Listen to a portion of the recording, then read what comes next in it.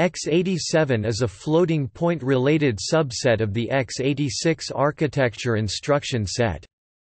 It originated as an extension of the 8086 instruction set in the form of optional floating-point coprocessors that worked in tandem with corresponding x86 CPUs.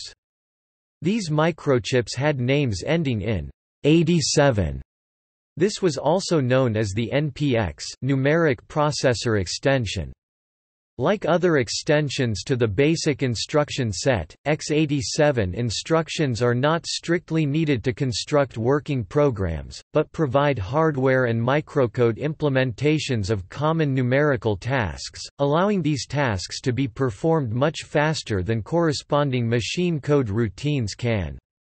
The x87 instruction set includes instructions for basic floating-point operations such as addition, subtraction and comparison, but also for more complex numerical operations, such as the computation of the tangent function and its inverse, for example. Most x86 processors since the Intel 80486 have had these x87 instructions implemented in the main CPU, but the term is sometimes still used to refer to that part of the instruction set.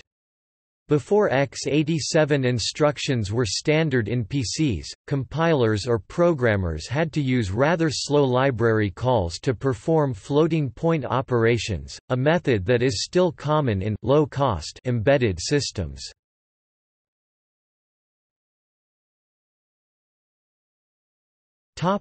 Description.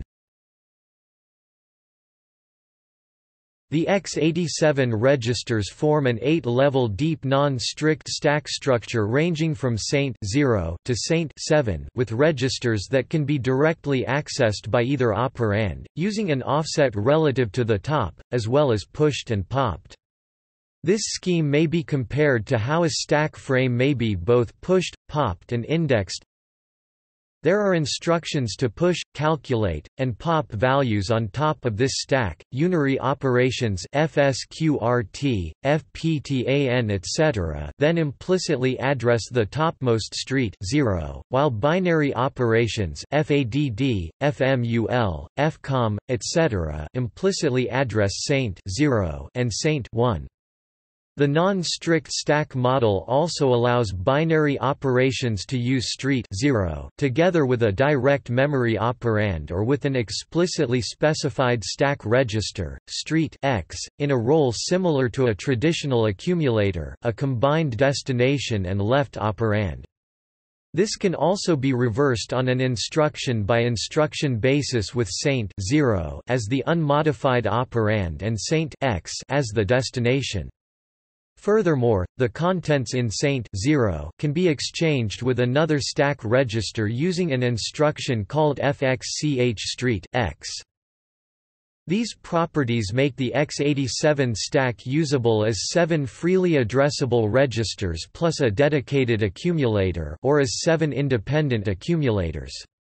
This is especially applicable on superscalar x86 processors such as the Pentium of 1993 and later, where these exchange instructions codes D9C8, D9CFH are optimized down to a zero clock penalty by using one of the integer paths for FXCH street X in parallel with the FPU instruction. Despite being natural and convenient for human assembly language programmers, some compiler writers have found it complicated to construct automatic code generators that schedule x87 code effectively. Such a stack-based interface potentially can minimize the need to save scratch variables in function calls compared with a register-based interface, although, historically, design issues in the original implementation limited that potential. The x87 provides single precision, double precision and 80-bit double extended precision binary floating-point arithmetic as per the IEEE 754-1985 standard. By default, the x87 processors all use 80-bit double extended precision internally, to allow sustained precision over many calculations. See IEEE 754 design rationale. A given sequence of arithmetic operations may thus behave slightly differently compared to a strict single precision or double precision IEEE 754 FPU. As this may sometimes be problematic for some semi-numerical calculations written to assume double precision for correct operation, to avoid such problems, the x87 can be configured using a special configuration status register to automatically round to single or double precision after each operation. Since the introduction of SSE2, the x87 instructions are not as essential as they once were, but remain important as a high-precision scalar unit for numerical calculations sensitive to round-off error and requiring the 64-bit mantissa precision and extended range available in the 80-bit format.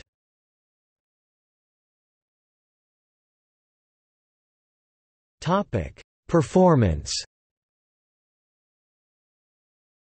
Clock cycle counts for examples of typical x87 FPU instructions. Only register versions shown here. The A B notation, minimum to maximum, covers timing variations dependent on transient pipeline status and the arithmetic precision chosen, 32, 64 or 80 bits. It also includes variations due to numerical cases such as the number of set bits, 0, etc. The LH notation depicts values corresponding to the lowest L and the highest H maximal clock frequencies that were available. An effective zero clock delay is often possible, via superscalar execution. The 5 MHz 8087 was the original x87 processor.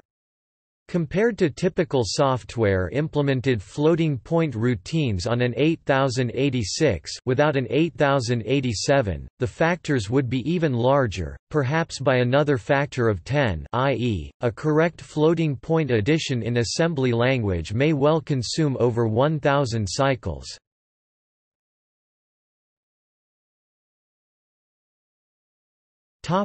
Manufacturers. Companies that have designed or manufactured floating-point units compatible with the Intel 8087 or later models include AMD 287, 387, 486DX, 5x86, K5, K6, K7, K8, Chips and Technologies, the Super Math coprocessors, Cyrix, the FazMath, CX87 SLC, CX87 DLC, etc., 6x86, Cyrix Me, Fujitsu, early Pentium Mobile, etc., Harris Semiconductor, manufactured 80387 and 486DX processors, IBM, various 387 and 486 designs, IDT, the Winchip, C3, C7, Nano, etc., IIT, the 2C87, 3C87, etc., LC Technology, the Green Math coprocessors, National Semiconductor, the GeoG-X1, GeoG-XM, etc., NextGen, the NX587, Rise Technology, the MP6, Saint Microelectronics, manufactured 486DX, 5x86, etc., Texas Instruments, manufactured 486DX processors, etc., Transmeta, the TM5600 and TM5800, ULSI, the Math coprocessors, VIA, the C3, C7, and Nano, etc., and X10, the 83S87SX25 and other coprocessors.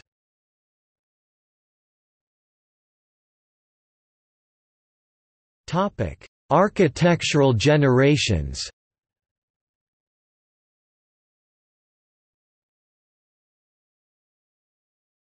Topic 8087.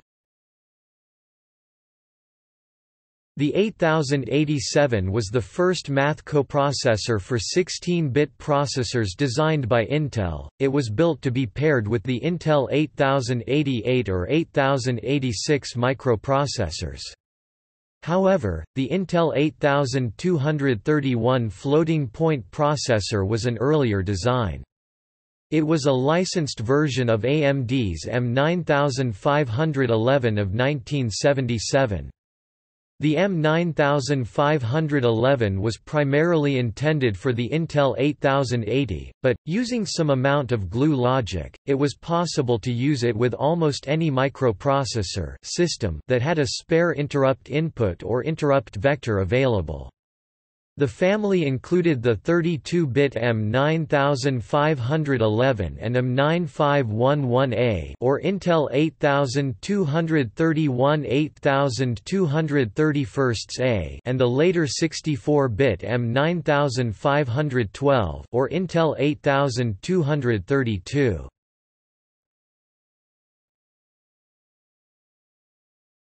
Topic: 80187.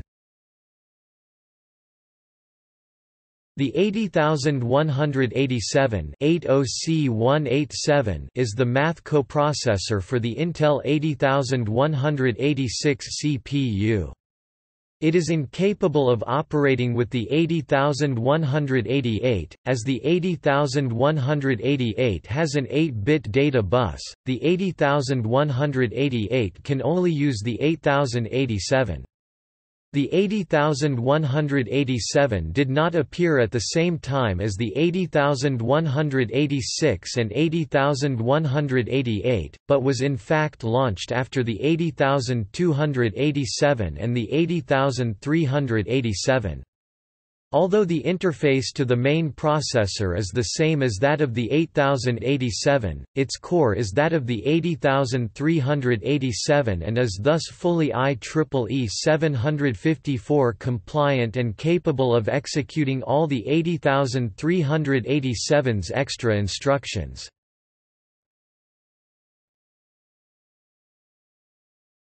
Topic: 80287. The 80287 I287 is the math coprocessor for the Intel 80286 series of microprocessors. Intel's models included variants with specified upper frequency limits ranging from 6 up to 12 MHz. Later followed the i80287XL with 387 microarchitecture and the i80287XLT, a special version intended for laptops, as well as other variants. The 80287XL is actually an 80387SX with a 287 pinout. It contains an internal 3/2 multiplier so that motherboards that ran the coprocessor at 2/3 CPU speed could instead run the FPU at the same speed of the CPU. Other 287 models with 387-like performance are the Intel 80C287, built using CHMOS3, and the AMD 80EC287 manufactured in AMD's CMOS process, using only fully static gates. The 80287 and 80287XL work with the 80386 microprocessor and were initially the only coprocessors available for the 80386 until the introduction of the 80387 in 1987.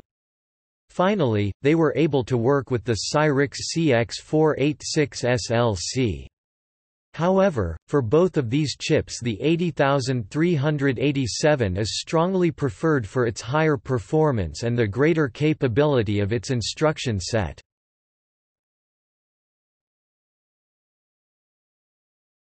Topic: 80387. The 80387 387 or i387 is the first Intel coprocessor to be fully compliant with the IEEE 754-1985 standard. Released in 1987, a full 2 years after the 386 chip, the i387 includes much improved speed over Intel's previous 8087-80287 coprocessors and improved characteristics of its trigonometric functions. The 8087 and 80287's FPTAN and FPATAN instructions are limited to an argument in the range plus or minus pi 4 plus or minus 45 degrees, and the 8087 and 80287 have no direct instructions for the sin and cos functions. Without a coprocessor, the 386 normally performs floating point arithmetic through slow software routines, implemented at runtime through a software exception handler. When a math coprocessor is paired with the 386, the coprocessor performs the floating point arithmetic in hardware, returning results much faster than an emulating software library call. The i387 is compatible only with the standard i386 chip, which has a 32-bit processor bus. The later cost-reduced i386SX, which has a narrower 16-bit data bus, cannot interface with the i387's 32-bit bus. The i386SX requires its own coprocessor, the 80387SX, which is compatible with the SX's narrower 16-bit data bus.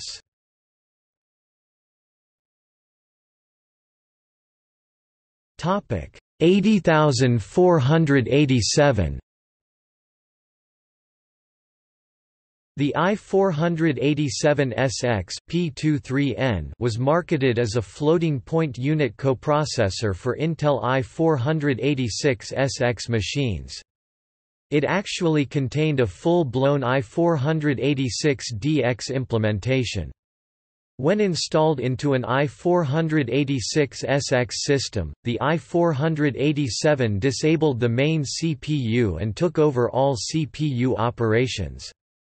The i487 took measures to detect the presence of an i486SX and would not function without the original CPU in place.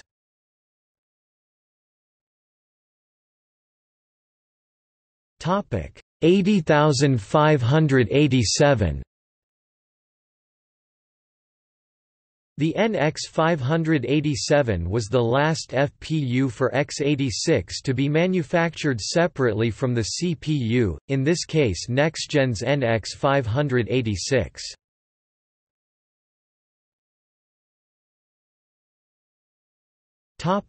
See also MMX, SSE, SSE2, SSE3, SSSE3, SSE4, SSE5, 3DNOW, SIMD.